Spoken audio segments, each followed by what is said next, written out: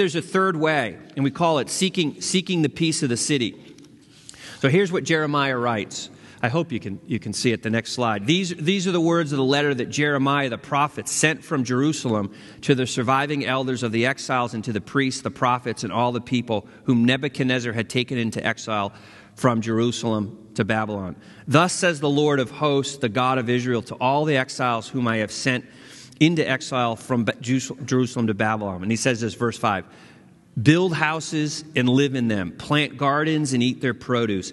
Take wives and have sons and daughters. Take wives for your sons and give your daughters in marriage, that they may bear sons and daughters. Multiply there and do not decrease, but seek the welfare of the city where I have sent you into exile, and pray to the Lord on its behalf, for in its welfare you will find your welfare.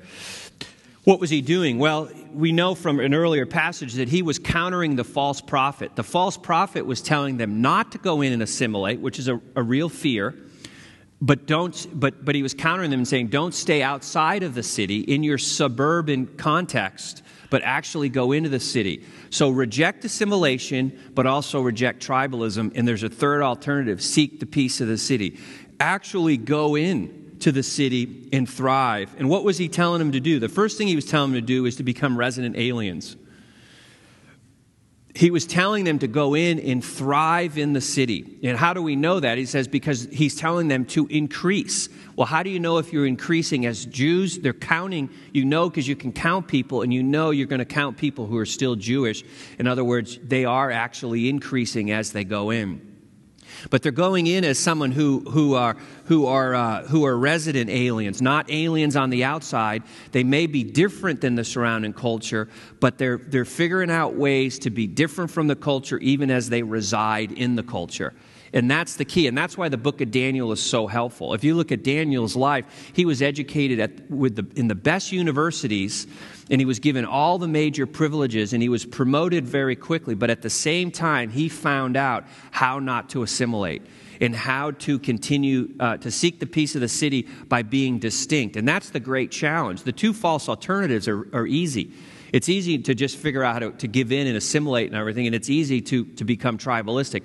What is much more difficult is figure out how to understand your culture, live in the culture, be a resident in the culture, but be an alien at the same time.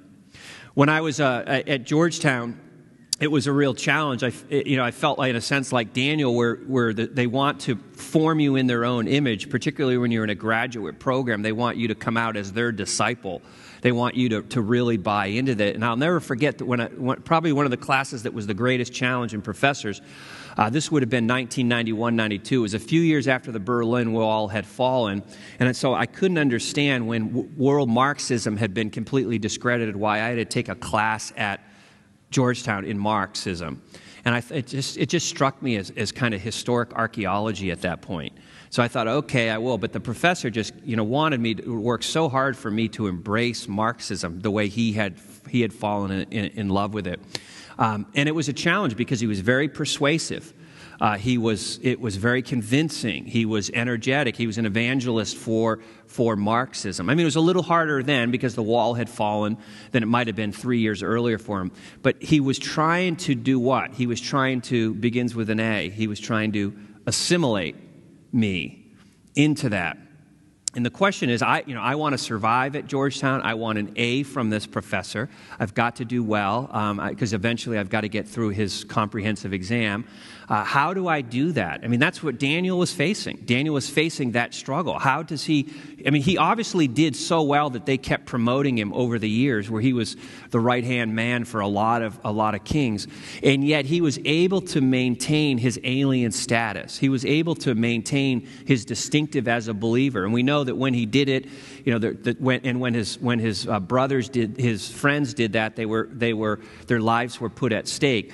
But he was able to find a way. Now, how did I do that at the time? Well, the best thing I could think of at the time, because it had nothing to do with food and what I was going to eat and diet and all of that. But what I remember what I would do one time, I got on the phone and I called my friend Byron, who's at Hearts and Minds bookstores in rural Pennsylvania. Does anybody know Hearts and Minds bookstore? It's a great bookstore, and read his reviews. It's tremendous. his book reviews. I'd call Byron. This is before Amazon. I know that's, for the younger folks here, that's hard to imagine. There was a time before Amazon, BA. But there was a time, and you couldn't just do your research and find books. So I would call him and say, I've got this class on Marxism. The guy's trying to assimilate me into Marx. How can I think Christianly about Marx? So he listed off a bunch of books. I said, send them all to me.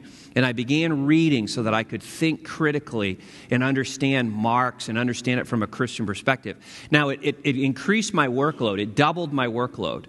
And that's what happens when you're trying to be a resident alien, because you got to exegete the culture, you got to understand the culture, but at the same time you got to figure out what the Scripture's saying, what your worldview's saying, what the philosophy from a Christian perspective is saying. It doubles the workload, but that hard work is necessary for you and your congregations if they're not going to be assimilated into any culture, and as part of what we're doing. So so Daniel was sent in there, and he learned how to be a resident alien. But he also learned and was told by Jeremiah to pray for the city, to seek the peace of the city. Now, think about this. This was Babylon. This was one of the most wicked, despicable, pagan cities on the face of the earth. And the true prophet Jeremiah is telling him to seek the peace and actually love the city. In saying to him that as you seek the peace of the city, as you seek its welfare, it will also be your welfare at the same time. As the city is bettered and strengthened, it will also come back to help you. That's what he was saying to him, and he was telling them to fully integrate into the city and to care about it. That's pretty radical. I don't know what your city is like here. I don't know what the urban core is like. Sometimes cities are dark places. Sometimes they're menacing places. Sometimes they're not the kind of place you want to raise your kids. Sometimes they're not the place you want to be involved in the culture.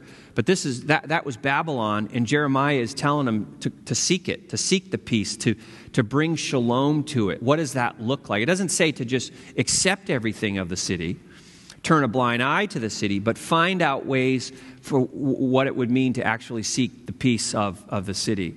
I wasn't involved in it personally, but I heard the story of what took place in Portland with the Louis Palau big evangelistic conference that they do up in Portland every year, and it was great to see. I saw the video for it, but for years they had done their own thing. The churches would get together and they would hold an evangelistic campaign in the downtown park, and it was just kind of their thing, and they would preach the gospel.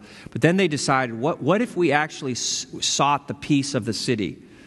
And what if all of our churches figured out what that meant? And so what they did is they went to the city council and they said, for this 2-day period over the weekend, we want to seek the peace of the city. We want to see the city bettered, and we want to help. Can you tell us, for 2 days, what can we do?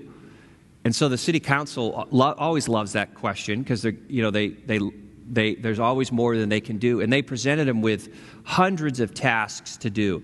And so the churches mobilized thousands of volunteers, and for 2 days they spread out over the city, and they just loved the city, gave to the city, and literally poured themselves into these projects. And so by the time they got up to do their evangelistic crusade, they could actually say, we love the city, we've been seeking the shalom of the city. Well, then they interviewed the guy who was head of the city council, and you could tell that before this weekend had taken place, they were at odds with one another by what he said. But you could tell that this had changed his mind about the church, about Christians, about who they are. I'm not saying he had converted and become a believer, but he had a whole new appreciation of what the power of the church and what Christians could do in a city when they were mobilized to seek the peace of the city.